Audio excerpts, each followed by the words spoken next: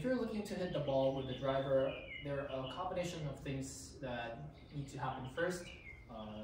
Number one, the ball needs to be on the tee.